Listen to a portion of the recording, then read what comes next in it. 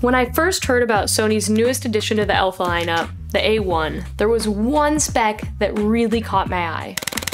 50 megapixel photos at 30 frames per second burst with continuous autofocus and auto exposure. In this body? What? Man, I live in a very, very fast city, so I was quite excited to put that spec to the test.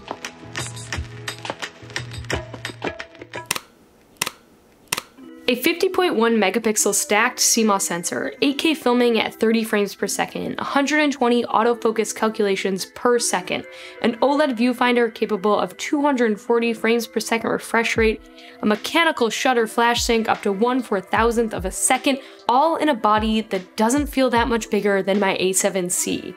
To say that I've been excited to get my hands on this $6,400 Sony A1 is completely an understatement, but now that it's here, man oh man have I been putting that burst mode to the test.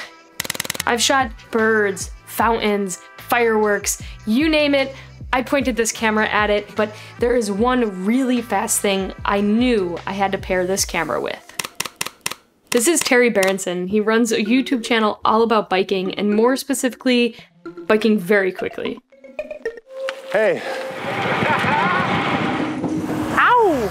For well over 3 hours, I made him bomb down all sorts of hills in Midtown Manhattan, and I am very happy to report the A1 had no trouble keeping up. I shot Terry with the A1 paired with the 100 to 400mm Sony G Master lens with autofocus continuous sensitivity set to the most responsive settings. In order to reach that 30 frames per second with continuous autofocus, you have to have your camera above 1/250th shutter speed, using the electronic shutter mode and only shooting in either RAW compressed or JPEG format. I shot Terry in RAW compressed, and honestly I was pretty impressed with how much dynamic range that still offered me, but back to that in a minute. Let's talk about this autofocus. This burst mode performs best when paired with the latest XD linear motored lenses that can very quickly move the focusing elements within the lens. Now Sony claims the A1 can perform up to 120 autofocus calculations per second, and I had no problem finding Terry well over a block away and holding tight to him despite my shaking hands, moving cars, and Terry's fast pace. It really felt like cheating when my only job was to stomp down on the shutter and just keep Terry in frame. There were very few autofocus shots even when Terry was coming directly at the camera, and I was able to take over 100 consecutive shots before buffering slowed me down. And because the OLED EVF can perform at up to 240 frames per second, my view was never interrupted or lagged.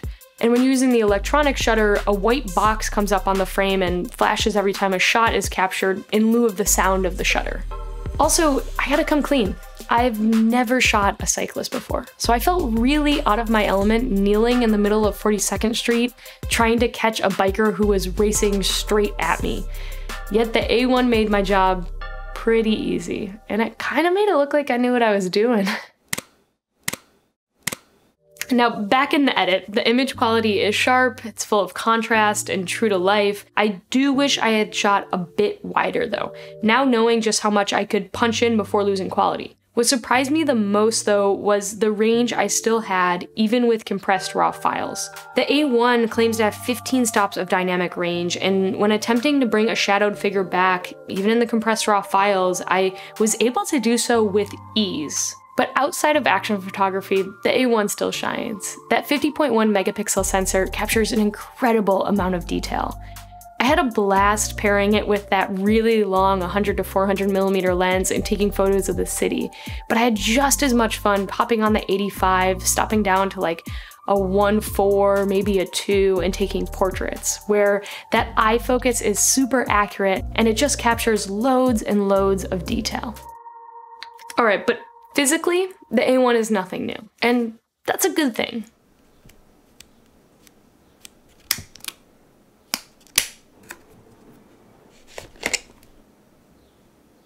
It's compact, it's lightweight, feels great in my hands.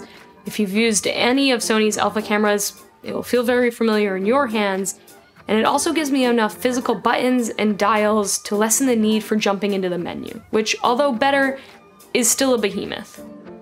It also uses the same Sony NP-FZ100 batteries that much of the latter half of the Alpha line uses.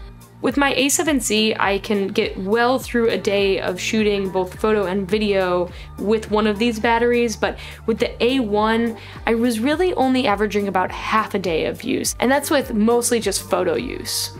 There are a plethora of ports on the left side of the camera, including an Ethernet port and a full-size HDMI.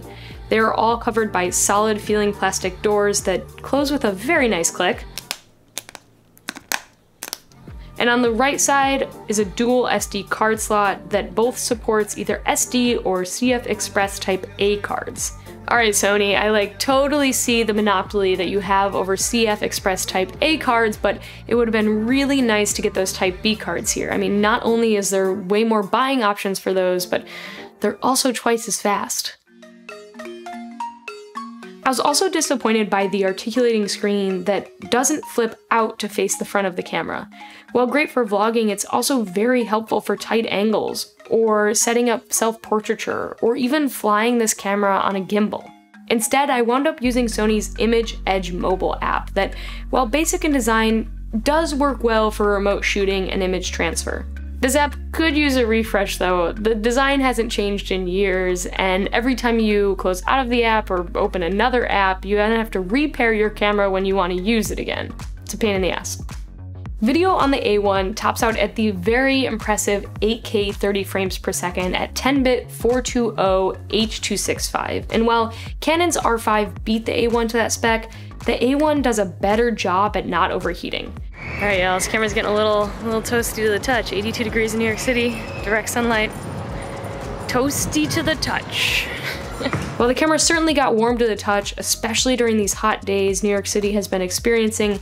It never stopped recording due to overheating. Gerald and Dunn did wonderful testing of those long-run 8K video recording sessions, and in short, it just doesn't have those overheating problems that the Canon R5 had. Instead, it has quick recovery times, and with a dummy battery, you can record for seemingly ever, or at least many hours. Sony has also made some improvements to the rolling shutter problem of mirrorless cameras past. Cars no longer appear as jello cars, though at high speeds I did still see this unwanted effect on trains. Sony has also added a variable shutter option for fine-tuning your shutter speed to avoid flickering lights, or in my case, flickering phone screens, and flash photography users will be very happy with this camera's mechanical shutter's ability to sync with flashes at 1/400th of a second.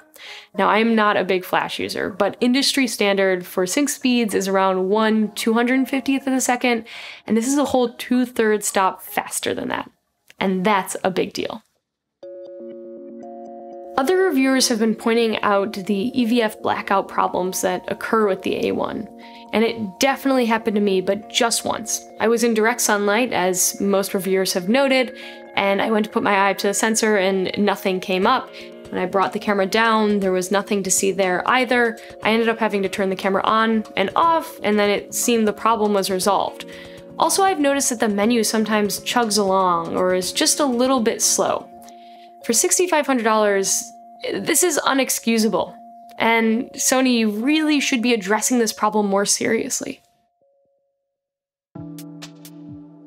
The A1 is $6,500, and that is certainly not inexpensive, especially when you compare it to the $4,000 Canon R5 rival, but I don't think it's unfairly priced.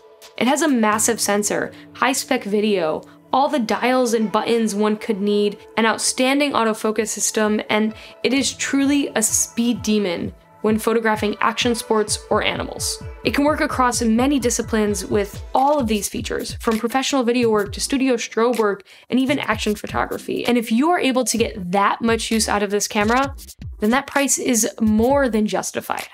Although I think most people will buy a cheaper body in the Alpha line and maybe buy 2 lenses with that extra money instead. Sony took everything it has learned from the mirrorless world and made an incredibly capable yet compact 50.1 megapixel camera. The A1 has something new for everyone, and a body that won't feel foreign. Sony didn't reinvent the wheel with the A1. It simply took all of the features we've come to love, and a bit more, and put it into one. Buds, thank you so much for joining me on another full frame. I know it's been a minute. I haven't seen you all in a while. I hope that you're well, and I hope that everyone you love is well. What camera are we reviewing next? Drop it down below. Talk soon. That's a wrap!